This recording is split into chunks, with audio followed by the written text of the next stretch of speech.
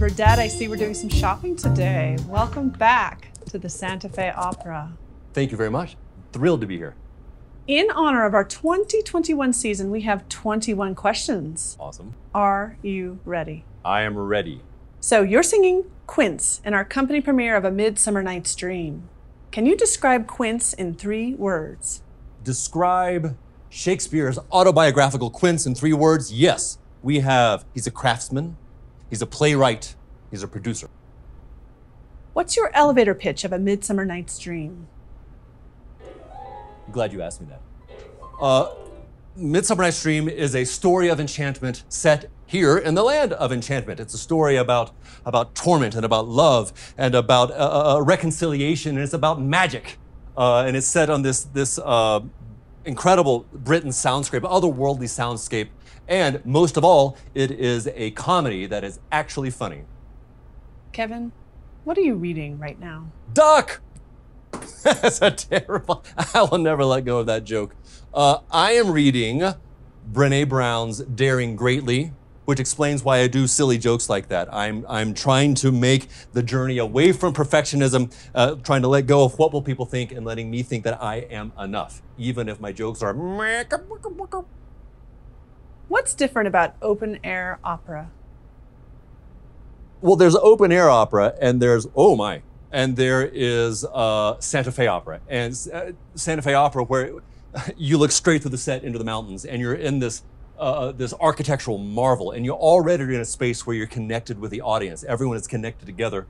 Opera is about vibrating together and about connecting. And there are issues in open air doing that. You have to know how to do it, but here in Santa Fe, they're secondary because we're already unified. As a performer, you travel a lot. Do you think you're a good travel buddy?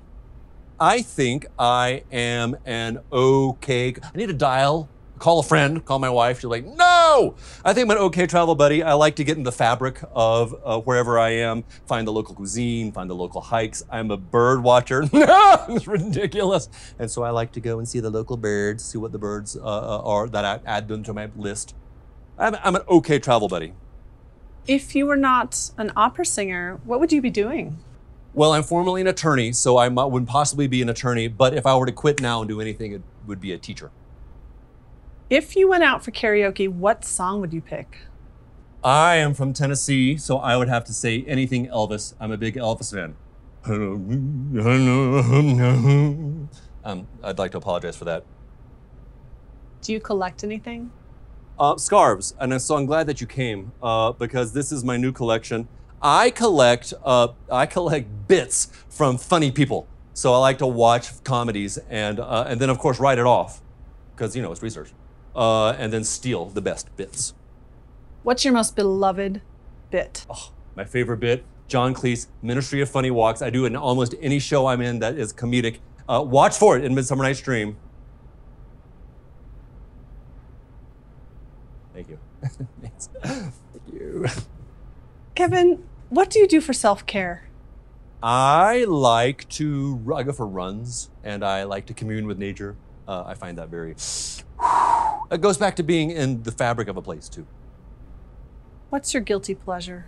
I would say my guilty pleasure is Étienne Dupuis singing the Quator Claudel Canimé, the Love Blows as the Wind Blows, the Butterworth oh my goodness, it starts in French and it goes English. And that to me is just like a guilty pleasure. It's like, I feel like such a polymath. Kevin, what's on your bucket list? I would like to hike the Appalachian Trail. What's the weirdest gift you've ever received? The most annoying gift I ever received was the gift of gab, which I'm having a hard time stifling. I did once, though, receive a foot-long shoehorn with a duck on it from my brother. I was in first grade, so I still have it, though. Would you rather be hot or cold? Hey, Chris, I'm gonna probably have to buy this now, aren't I? Here in Santa Fe, I'd rather be in the high desert. Let's be hot. I use that, so maybe it increases the worth, or maybe I need to put it on my tab. Thank you so much. What's the name again? Oh, it's Charles McKay. Kevin, what's your birthday meal? Charles? Sorry, what was the question? What's your birthday meal? My birthday meal, I remember it well. It was 47 years ago. Colostrum. Delightful.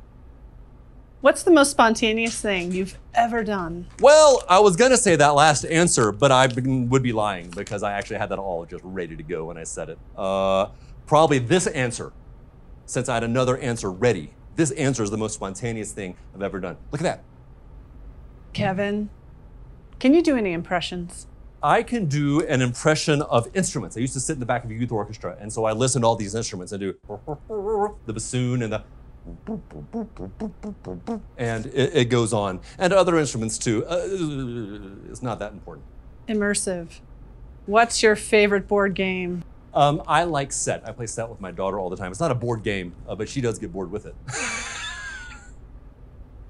Pineapple on pizza, yes or no? Oh, that's a hard yes. I mean, I don't do it every time, but I do feel like the combination of sweet and salty with the fat of the cheese. I mean, it is the atavistic primal in us to survive. Cats or dogs? And here I didn't even know Dogs was a musical. Okay.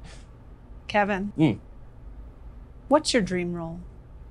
My dream role is a role that has not yet been written. It's being written now in our time, of our place. We're all the protagonists of our own story. There are other great roles too. And I think we talked about one of my dream roles is Quince. Dream, Midsummer Night's Dream, Quince. It's Quince. Final question. Why opera? Why opera?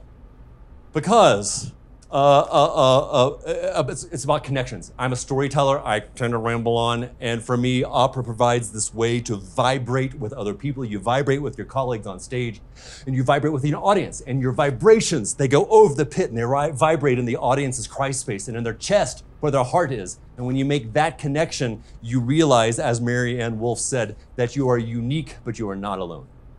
Kevin, this has been weird and wonderful.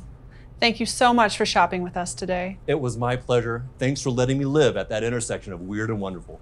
You take care. You take care. Care. It's a pull. It's a pull. Care. If you, is it Chris? What we're gonna do is I'm gonna get Mike Ortiz in here, and we're just gonna work on the door, and it won't be an, oh, okay.